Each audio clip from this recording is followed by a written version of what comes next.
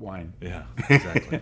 Shocker. Let me think. So, okay. So how about that? How about that? So we're excited about it because we took the pictures last week and they look really good. So here's a totally new player. I don't know where he got a hold of us. Guy's name is Jacob.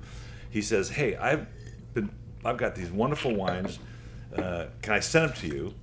And of course, you get that all the time, right? Wow. But they are wonderful and they're very reasonable. So in this case, the shelf price is $20. You get more for $12.99. This is a full-on, cab, big, right? Delicious. Well, it's not over the top.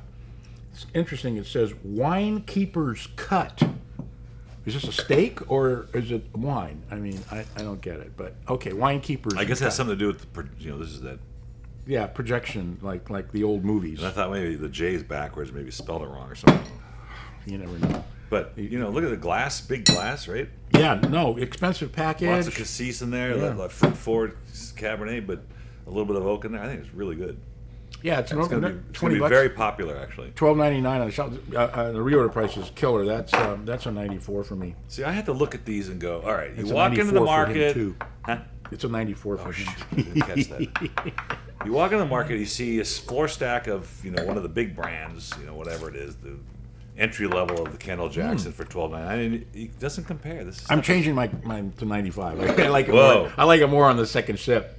Well, yeah, it's opening up. That's really important too. I mean, when you consider that it goes through a bottle of wine goes through a lot to get in the bottle. I mean, it's just forced in there, and then it goes through the bottling line, etc., and then it's thrown and I literally mean thrown into a box, and it gets shaken up, and it's how would you feel if that happened to you? And so it does happen to me. So what? Yeah, but obviously you're the same.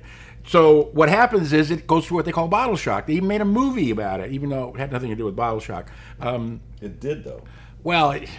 Anyway, it had to do with the Paris tasting in '76. Thank you. So anyway, this wine probably was just bottled recently, and every time I taste it, it gets better. So there you go. So I'm doing a 95. We're doing a 95. But you're right. The second sip and the third sip were like, wow, lots of what is it? Not cranberry, but boysenberry in there. Mark the date down. He said I was right. Yeah, you sound like Sandra.